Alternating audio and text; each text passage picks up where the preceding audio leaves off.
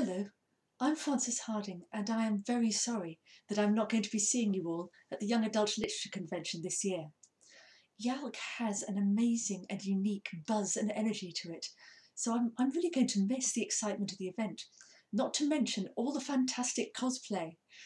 But right now all I can really do is wave at you all through the ether and give you a few tips for aspiring writers. Now, the first tip is the most important one. Be stubborn. Write when you don't feel like it. Finish what you start. Keep sending off your work and never give up. Second, read widely. In fact, read like crazy. Read things that you don't think are your kind of thing, because the more different voices you're encountering as a reader, the better your chance of finding your own voice as a writer. Third, inspiration comes from everywhere. I've ended up getting story ideas from overheard conversations, weird things in museums, street signs, dreams, anecdotes my friends have told me, places I've been, and sometimes little happenings in other people's lives that I've glimpsed just for a moment. So it's worth going around your ordinary life with a part of your brain always thinking like a writer, and always trying to notice all the little oddities and details that other people don't notice or don't think about properly. Try asking yourself questions about the things you see. Why is that tree growing out of that wall?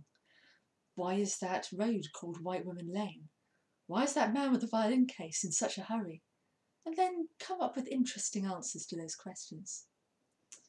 Fourth, don't be afraid of research.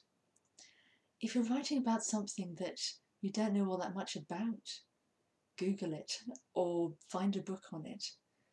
If you actually look into something properly, then you end up being able to describe it in more believable and detailed and concrete ways. It fleshes out your story a bit, and often it gives you a lot more ideas as well. And not all research is reading. I've ended up scrambling up and down active volcanoes, exploring cave networks, and learning how to make cheese while researching my books. Number 5, get feedback. I don't know about you, but if I've been working on a piece of writing for a while, I get to the point where I can't see it properly anymore. And then it's really handy just to give it to somebody else and get their feedback. And if we're honest, we can usually tell if somebody else's criticism is basically right.